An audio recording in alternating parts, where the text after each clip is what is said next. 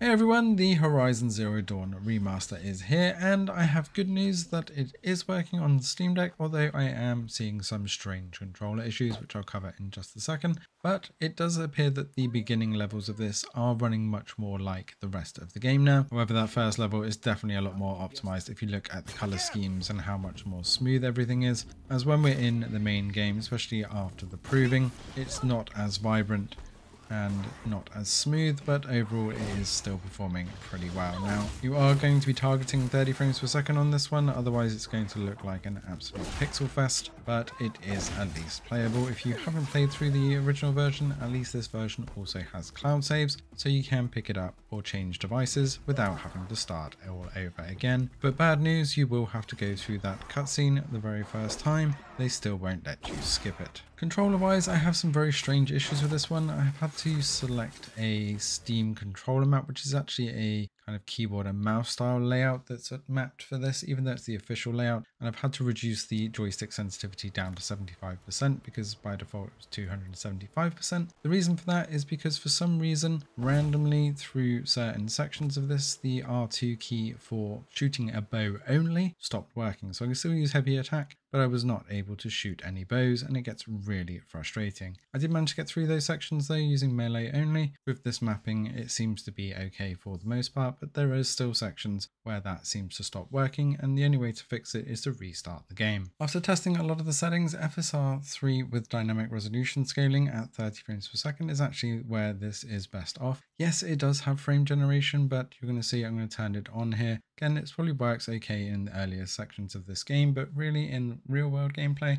with the settings that I'm going to recommend, which is a tweaked version of very low, you'll see that the frame generation really has some major problems. So keeping the very low preset, but then putting texture quality on to medium, and also level of detail and hair quality to low, and then terrain quality to medium, will give you a very good time with this overall, sticking pretty much around 30 frames per second. But as you can see, if we turn that frame generation on, things turn really fuzzy, and it really does not look good. Even though it does push us up into the 50 frames per second mark, it really is not worth it with that quality dip. So if I keep everything else the same and just turn frame generation off, you'll see just how different this looks, and it'll be performing as you saw earlier on in the video as well. So just by turning that off, we get rid of all that fuzziness, and we are then more closely around 30 frames per second. Now there are still some loading dips under that 30 mark very briefly, but overall it does hold that 30 quite well. And with the dynamic FSR 3, it does stay looking very good too, especially on the OLED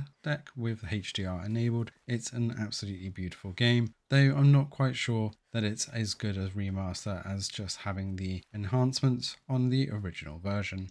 I'm going to keep an eye on this one because I think it definitely needs some updates, especially to fix whatever's going on weirdly with that controller, which is probably why it's not got a official status yet. Let us know in the comments below if you're going to be diving into this one or waiting for an update. Thanks for watching, and see you in the next one.